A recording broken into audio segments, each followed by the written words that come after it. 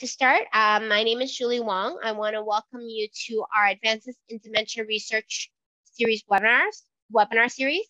And these are presented by the Alzheimer's Society of Toronto in partnership with the Toronto Dementia Research Alliance. This series discusses recent updates in dementia research and highlights dementia research studies occurring across Toronto. Today, our speaker is Dr. Sandra Black, who will be talking about understanding the complexities of aging and dementia, and she will also be sharing with you the BEAM study. A little bit of housekeeping. So we are recording these sessions. The recording will be available on the Alzheimer's Society of Toronto's YouTube channel, as well as the TDRA website. It will appear a few days. As we're going through the presentation, I do ask that you keep yourselves on mute. And if you do have questions, you can feel free to enter them into the chat box. I will be monitoring them, and there will be some opportunity for you to unmute after the presentation to speak and ask Dr. Sandra Black. A little bit about the Alzheimer's Society of Toronto. We provide free education, counseling, and programming and information to persons who are living with dementia, their care partners, so family and friends. We also do training for healthcare professionals as well as general awareness for general public. A couple things that I do want to stress is that even though we are called the Alzheimer's Society of Toronto, we service all dementia. So whether you are living with Lewy body or you are questioning, we will service everyone. Some other things to be mindful of is you do not need to have a diagnosis in order to access our services. Anyone who has questions or is suspecting can also access our services, and anyone can do a referral.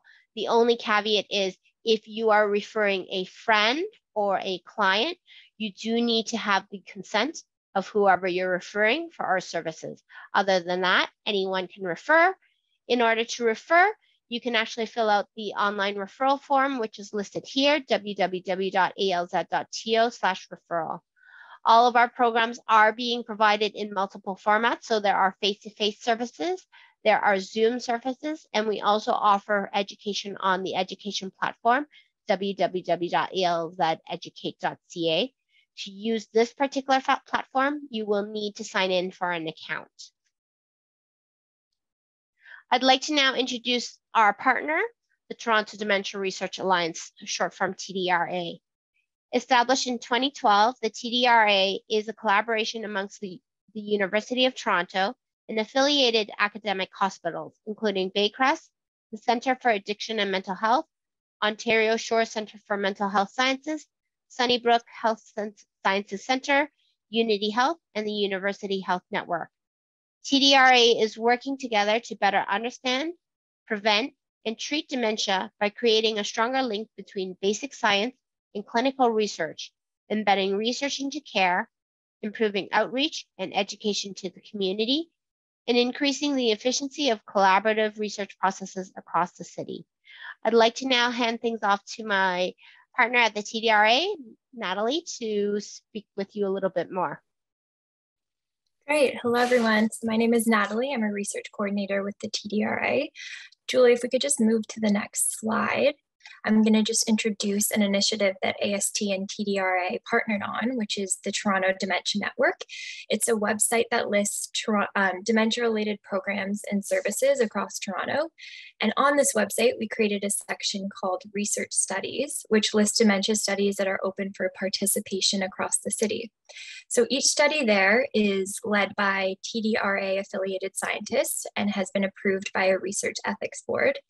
There are studies for people with Alzheimer's disease and other types of dementia, mild cognitive impairment, those at risk of developing dementia, and healthy volunteers and caregivers. All the studies are summarized in plain language. If you want to check it out, the website is listed there in orange, and information about the TDN can also be found on both the AST and TDRA websites. Go to the next slide. And when you're on the website, there are two main pathways. First, you can browse for a study using search terms, filters, and quick searches. When you find a study that you're interested in, you can fill out a contact form and you'll be connected with the research team who will enroll you in the study if it's something you might be eligible for. Or at the bottom here, if you're not sure where to start, you can fill out a questionnaire to be matched to a study. And any information you enter anywhere on the website will be securely stored and protected. Next slide. Great, and this is what the website actually looks like. When you're on the page, if you're looking for something specific, for example, Alzheimer's disease studies, you can type it in the search bar along the top. You can either hit submit with that term or apply more filters like the type of study or the target population or location. Alternatively, you can use the quick search boxes we have, which are in blue on the screen.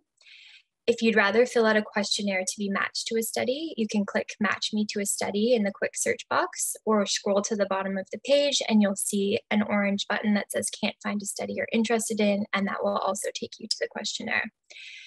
Each study summary, as shown in the BEAM study example on the left, describes what the study's about, who can participate, the location, and the time requirement. Again, it's all in plain language.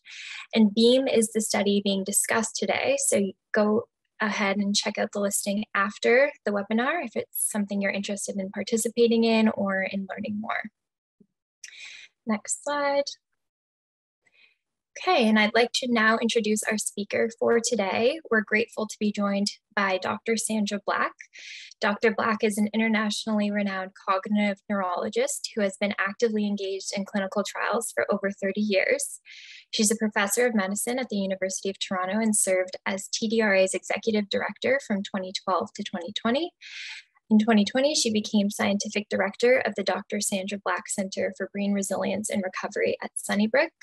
Her research uses standardized comprehensive neuroimaging, clinical measures, genetics, and neuropathology to study brain behavior relationships in dementia. So welcome, Dr. Black, and we look forward to hearing your presentation. Can you see the? Perfect, yes. Whoa, well, don't ask me. All right. So I guess understanding the complexity of aging and dementia also affects the complexity of trying to use the internet and Zoom, and I don't know why it sometimes works and sometimes doesn't. So I'm going to quickly talk to you about the complexity of aging and dementia. And the study is reflecting a recognition of that because we're doing some biomarker or PET imaging in conditions like Lewy body disease, Parkinson's disease, and small vessel disease, in addition to patients who have the more conventional like Alzheimer's disease, mild cognitive impairment, which is where most of the effort has been in application of these new biomarkers. So I'm involved in many pharma clinical trials. It's very active right now in the field. I've done a little lecturing for Biogen, and I'm an ad hoc consultant to Roche and Biogen. I'm not going to be talking about clinical trials per se, it's biomarkers. So what I'm talking about isn't so affected by what these companies are doing, although we're very active in the trials. And I mentioned here my grant funding and some salary support. I have no stock or equity interests. So I'm going to try to make it clear that there's comorbid, both vascular, which means things that have to do with blood vessels, and neurodegenerative, which means the neurons are degenerating, the nerve cells and their various family members are degenerating. And the point is that having those co-occur together, both neurodegenerative and vascular disease, is the rule, not the exception in the common dementias. I'm going to try to illustrate this by showing on MRI some of the visible markers we have of stroke and small vessel disease, for example. And then we're also now able to see what are called misfolded proteins. You know them as plaque and tangles in the case of Alzheimer's disease. And in the plaque is a protein that is called amyloid A beta, discovered in the 1980s, and tau in tangles, discovered in the 1990s, with it being described first by Alzheimer in 1906. So it took almost 100 years for us to be able to identify the proteins that were involved. And now we are not just identifying them, on PET scans, which shows the distribution of the abnormality, but also in the blood as well as the CSF. So what I'm going to try to do is highlight just briefly these blood-based biomarkers where you can measure some of these proteins in the blood, genetics, which tells you if a person is predisposed to disease, as well as, the development of disease-modifying therapies that might be just around the bend, and how we're using sort of brain imaging analysis and machine learning to go toward what we call precision medicine. Precision medicine is that you're targeting what you think is relevant to the disease. This is still a matter of question with respect to amyloid and tau, except they're probably not good to have in your brain. But there are some people in their 80s who may have amyloid in the brain and they're still cognitively normal, which is really interesting. And so we're still trying to test this hypothesis that having these plaques and tangles in a way that we can measure when you're alive and not just at autopsy, which is what Alzheimer's is doing, might allow us to do both treatments to reduce the progression to more dependent states, or even prevention, which means if you're still normal, but you've got the biomarker, there are studies already starting to try to prevent you declining. So this is mostly in the context of Alzheimer's disease. And now we'll move on to just I have to remind everybody how important this is. The recent update suggesting that, we're close to, 78 million in a few more years. It's already $1.3 trillion worldwide to deal with dementia. And every 3 seconds, somebody, a diagnosis is made. I also want to emphasize that there are a lot of lifestyle and important public health measures that are extremely important in, the risk factors for developing older age dementia.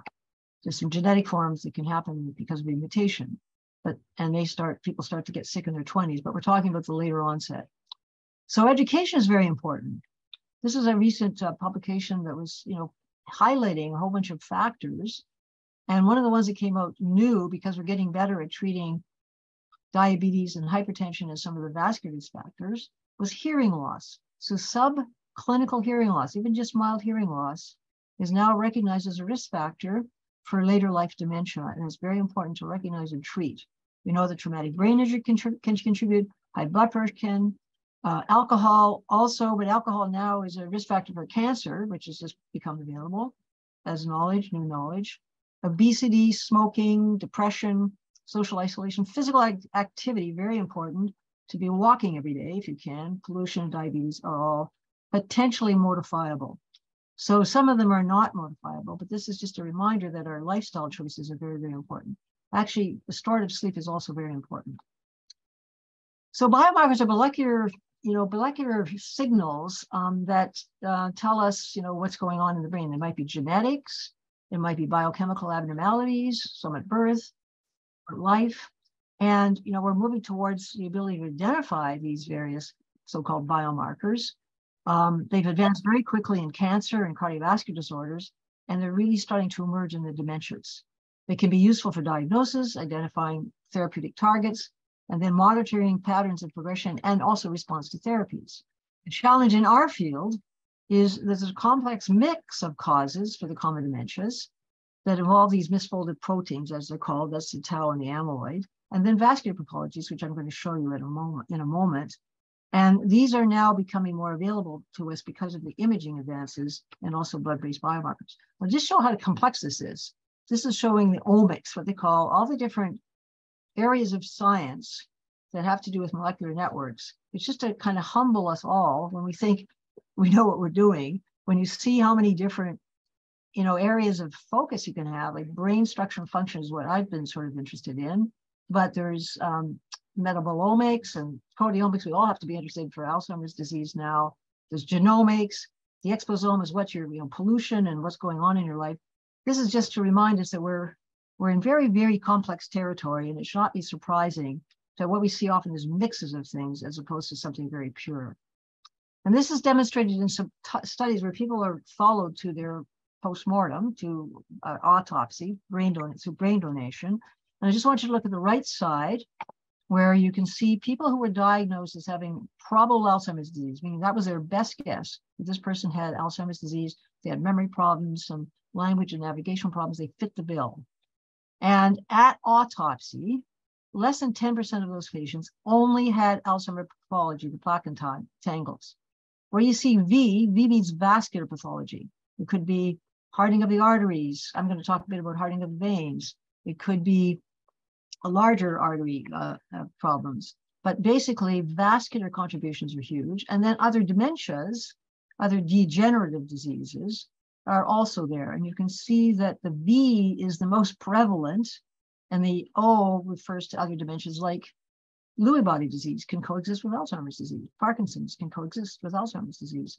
And so we know from even when you have the diagnosis that much of this is going on. And when you look at the normal controls in MCI, V is actually the biggest. So vascular pathology is hugely important, and it often coexists with the pathologies of concern. And there is a way of also looking at this even in Alzheimer's disease. And this was just kind of an overview we published a few years ago just to help people get their head around it, showing that if you go along the horizontal axis, early onset, late onset, these have some different characteristics. Early onset patients often have a kind of, it's called posterior cortical atrophy. They have a sort of an unusual presentation where the back part of the brain is much more affected than the memory area, for example. Then you can have the co-pathologies with like Lewy body disease. This is the vertical axis, or these white matter hepatitis. I'm going to show you those in a moment. And then you have and they have the genetic factor. Your ApoE4 is a risk factor. So you're more likely to get Alzheimer's disease if you have one of those genes from a parent. You're going to have 3 times the risk of developing later onset Alzheimer's. If you have one from each parent, you're going to have 13 times the risk. So this is also very, very important to know. And then there are various variants. It's called logopenic variant, the LVAD, where you have language predominant problems, frontal variant, frontal behavior problems, and then sort of age of onset. The younger you are, often the more sort of aggressive the disease, but especially in the people who have mutations where they're called autosomal dominant disease. And there, people are sick in their 20s and they're usually dead by their 50s. So that's a really difficult area to target because they're making too much amyloid from birth. So let's quickly look at the imaging. This is what Alzheimer was describing in his original paper. Down on the left, you can see the plaques, and then there's the tangles. You can see the shrunken brain, and there was a distribution to it. It wasn't the whole brain. There were certain parts of the brain. They're called the association areas. The sensory motor areas and other like primary sensory areas are sort of spared. And these are the proteins that now we've been able to identify, the tangles and the plaques. I'm not going to spend time on this because we're running out of time.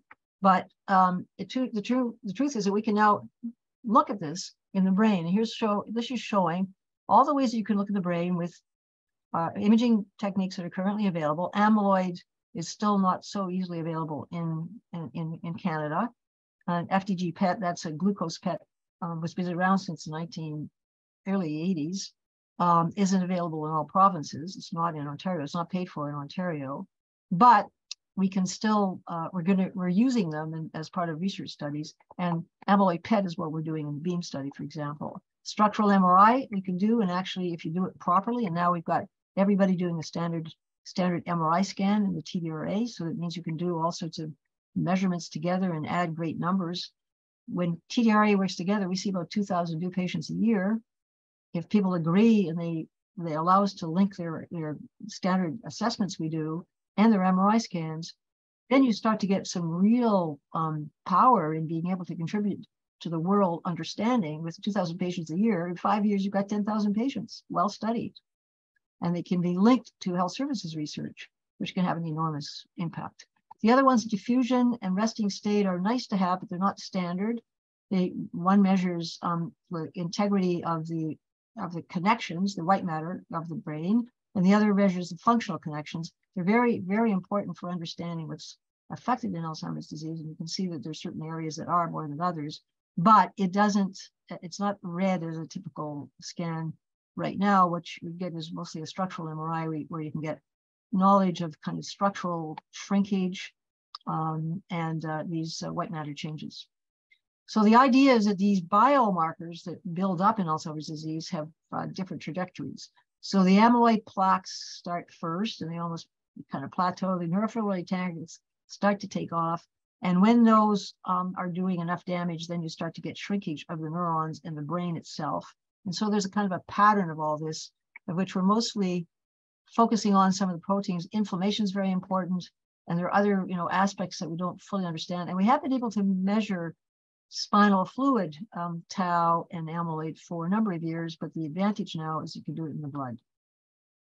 Our group has developed a very kind of personalized pipeline that allows you to have all these measures, including a stroke, so that you can account for the stroke and still get information about the rest of the brain's volumes. I won't go into details about this, but it's one of the things that we've kind of contributed to the literature, and it allows us to have a personalized pipeline, even if you have a head injury or a stroke or something that's caused structural damage that messes up some of the other automatic machine learning processes that have been developed in other sites. So this is a cortical signature that you see in Alzheimer's disease. It's shown here the areas that are mostly affected, and it looks again sort of like what Alzheimer's was showing or what he was finding. But when you look at the most significant areas of what they call the signature areas, are shown here on the right. This is where there's cortical thinning. You can actually see that the brain is shrinking in those areas, and as well in what we call the hippocampus. And I'll show you some more of that in a moment. So this is the hippocampus. It's deep in the brain here. This is a shrunken hippocampus. And we've now got ways through careful tracing of isolating it and turning it into something that we can generate in a matter of 90 seconds when you use machine learning applied to data sets we've collected through the Sunnybrook Dementia Study and other data sets that are around the world available. And in the other parts of this, you can see the ventricle, that's the black areas deep in the brain where the spinal fluid is produced. And in the ventricles, we can also measure the size of the ventricles, which reflects injury to the brain. And we can give you the total brain parenchyma, which is what's left of the rest of it, what the actual brain is, what's left of it. And I'll show you now quickly some of the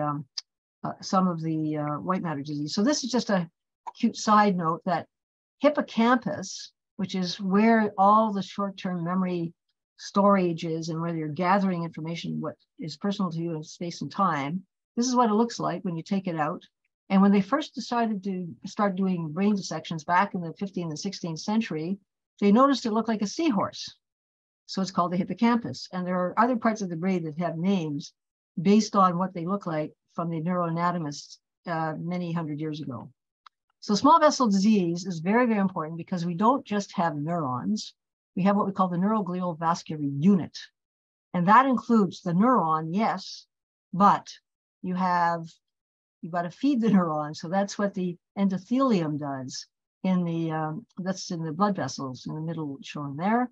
And they secrete various things. And by the way, COVID goes through something called the angiotensin converting enzyme on all vasculature, which is why it's such a challenge for our world right now, because it can get in almost anywhere in the brain.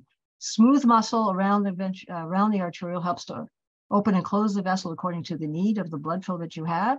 The astrocytes are like the sort of, the protective factor. They keep the blood-brain barrier closed. And then they're sort of like, they're the helper cells that protect the neurons. And the perivascular cells are called microglia cells, are very important for chewing up toxic amyloid. And so they play a very important role in getting rid of amyloid when you're actually giving treatments.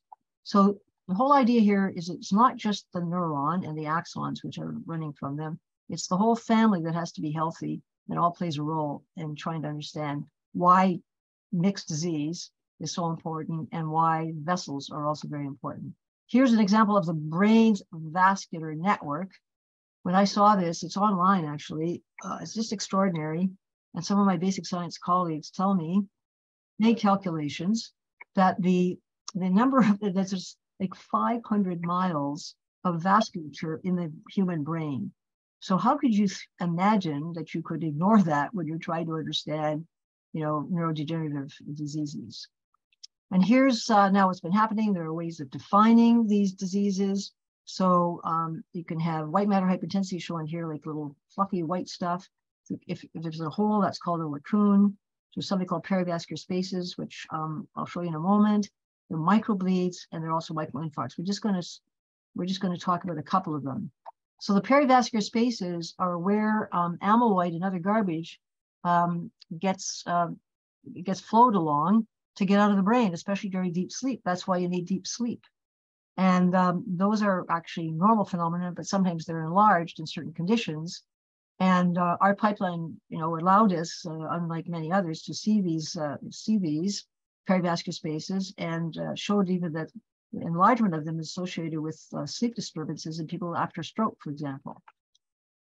The gradient echo MRI scan, which is now standard, shows these microbleeds. And this is an example of a person who had a hemorrhage in the brain. And you can see the black area at the back here and some white stuff. But the black stuff is where the person had iron deposits, because when you bleed, the hemoglobin of iron becomes hemosiderin. It gets picked up in an MRI as black, because iron shows up as black in the magnetic field. So that's what these microbleeds are. And these are important because if you have too many of those in your brain to start with, and about 30% of people with Alzheimer's disease will have some microbleeds, and about 10% of normal elders will have it. But if in the clinical trials for the antibody removing therapies, you can't have more than 5 of these, because you then will be ineligible, because there's a risk that the increasing exiting of the amyloid along the vessels may contribute to microbleeds and what they call vasogenic edema. This is the periventricular white matter disease, which is very, very important. It's very common as people age, showing different degrees of it. It's something that we've studied a lot. And it shows you from 5 cubic centimeters distributed in the brain, looks like up to 50. And we now can, do this. We quantify this, and so you can see exactly where it is, and we can show what it looks like in 3D. But more important, we've helped to understand what underlies it. And what underlies it is shown here when you co-locate. You see the co-location of that periventricular white matter disease with a deep penetrating venular system. And that was sort of a unique contribution that our lab has made to the world understanding of this, because actually what you're seeing is hardening of the veins, shown here. You can see there's thickening here, and you have to do a special stain to see it. And that's what causes leakage along those perivascular pathways, the deep penetrating vessels, the venular system, and also it can injure the white matter as well. This can lead to problems that shows up at what is called amyloid imaging abnormalities, which are very important. It can happen spontaneously, but also we see it in the clinical trials. I'll just show you what it looks like. So here is somebody who was in a clinical trial. They had this edema, and when you have that and you're getting antibodies, they have to pause it. Sometimes it goes away, sometimes it doesn't. Sometimes it leaves microbleeds in its wake. But that's something that has to be followed and can be associated with symptoms, confusion, seizures, and occasionally can lead to a cerebral hemorrhage, a few of which have been lethal. People have died. So that's why you really have to be careful about what you're doing in these studies. Now, there's very complicated kind of pathways, and I'm just showing this not because you understand it, but what's important is what are called the oligomers. I'm just going to do the further thing. The oligomers, they become fibrils, and eventually they become plaque. All right, that's just sort of for you to know. And what we can do now is we can measure some of these biomarkers in the blood. But more importantly, the different antibodies are targeting the oligomeric, the fibrillar, and plaque proteins, and that's how they're removing amyloid. So the important thing is, when should you be giving this antibody treatment? We know that plaques are developing anywhere from 7 to 20 years before you're aware of it. And so the idea would be early stages better. And that's what's going on right now very actively in the world. There's several antibody treatments underway, but there's also an interest in moving to when people have it building, but they're still completely normal.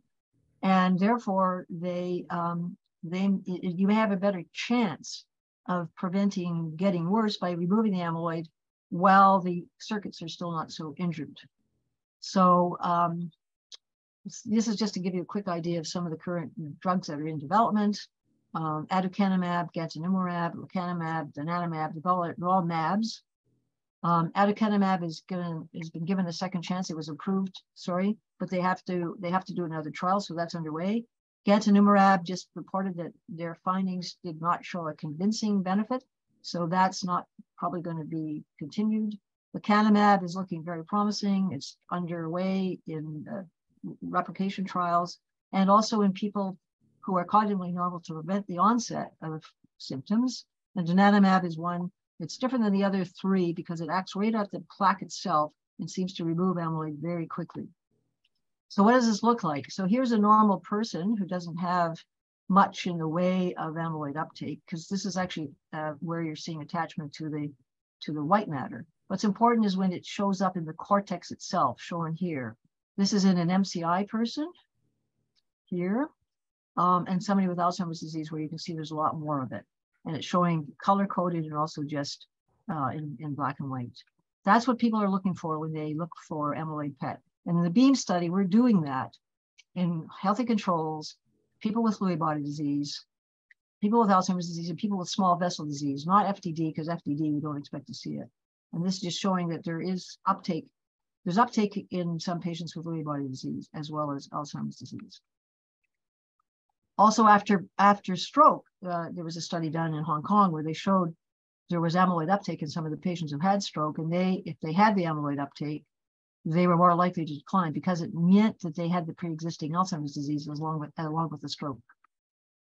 I'm not going to spend time because we're running out of time, but this is just to show what the tau looks like.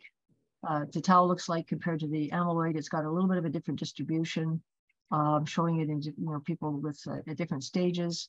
And now I want to talk about the brain amyloid memory study because that's really what we want to feature today. It's something we started a number of years ago because we thought it would be interesting not just to look at amyloid in AD and MCI patients, but also in people with Lewy body disease. And sorry, I'm just going to have to say, sorry, I'm giving a talk. I'll call you later. So we were fortunate because we banded together as the TDRA and we got some money from the Weston Foundation, Brain Canada grant. We had support, in-kind support from GE Healthcare, who was giving us the ligand. Eventually, the companies making these ligands have been less and less generous because there haven't been approved treatments and they haven't been approved to be used on a clinical basis. So they eventually withdrew, but CAMH is doing it now with their cyclotron, and we're using something called Pittsburgh Compound B, which is what GE Healthcare used as their comparator, and it's used as a comparator for all of the antibodies because it's sort of the first way that we started to measure amyloid in the brain back in about 2003, 2004, and CAMH provides that service to us as part of our team. And we haven't got tau imaging yet, but that may be something coming in the future. So we also, our normal control population in this study was very important, and we provided it to the Ontario Neurodegeneration Research Initiative because they didn't have any normal controls. They were just doing people with different kinds of dementias. And so this was a very important thing. And we also knew that of the 48, I think we had, or 44, only 4 people were positive. So they were truly not amyloid positive, but some were. And another study at another time will tell you about what we're doing in a new study for people who are cognitively normal, not at risk or at risk, which is something that we hope to be, maybe we'll have a talk on this in 6 months when it's underway. So it's continuing thanks to some philanthropy for us to be continuing this because we lost some of our partners. The objective is to look at ocular measures, which is we're measuring thickness in the eye of the retina, because the retina is actually an extension of the brain. The eye is an extension of the brain, and it may tell us what's going on in the brain. And there are even now some special cameras that can measure retinal amyloid, and that's a project we're also doing. But we also did, the standardized imaging and the PET scans in Parkinson's Lewy body disease and small vessel disease, which is much less adequately studied. We think about 30% of Parkinson's patients will have amyloid in the brain, about 60% of Lewy body patients, and small vessel disease, it's sort of not even clear. We're studying that.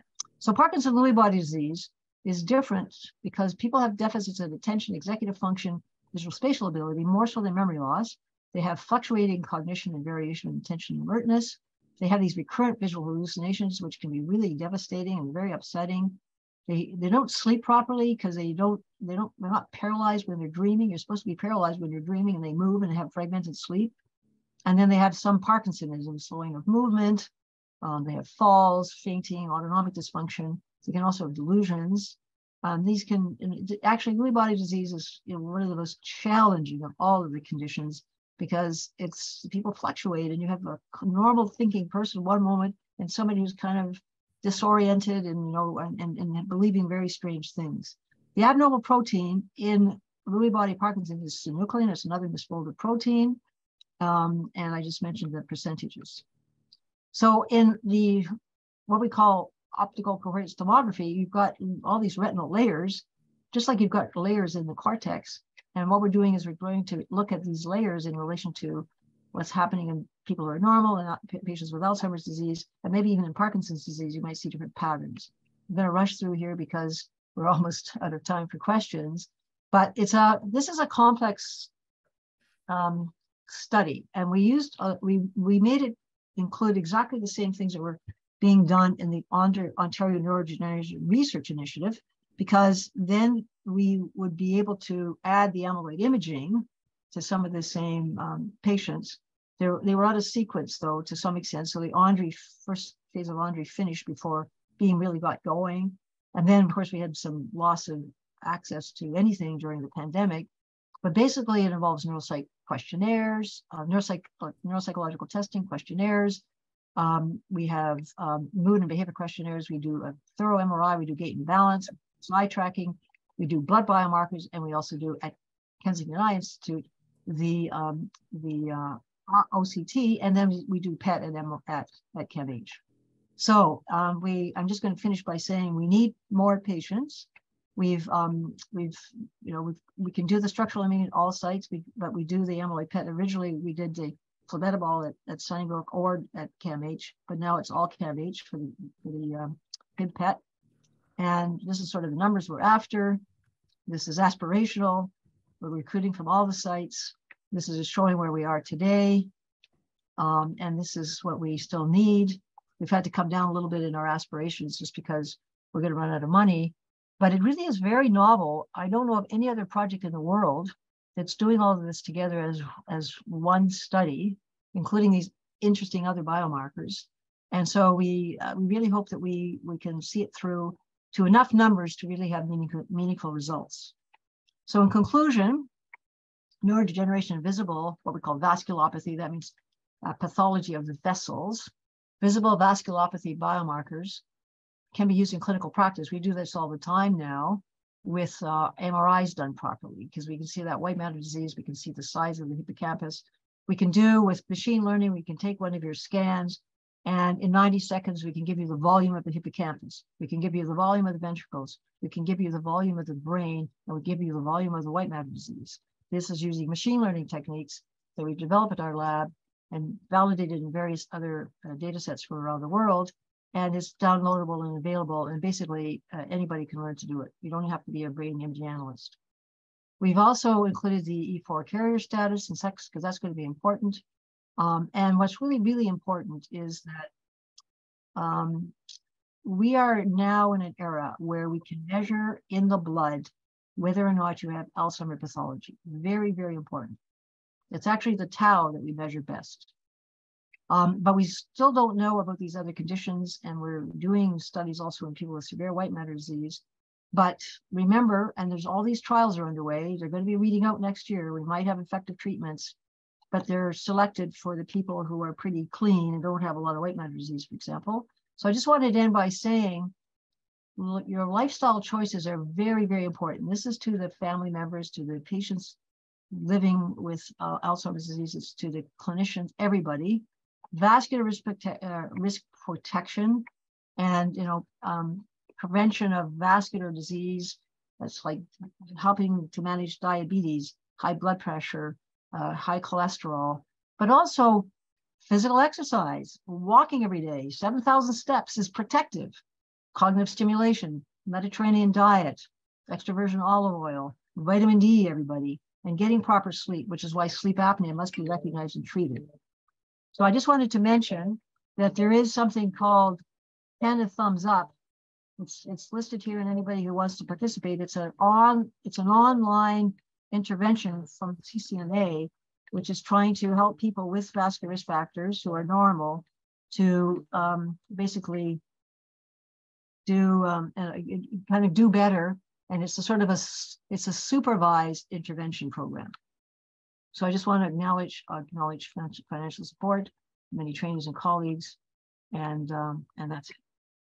So I don't know if we have any time for questions.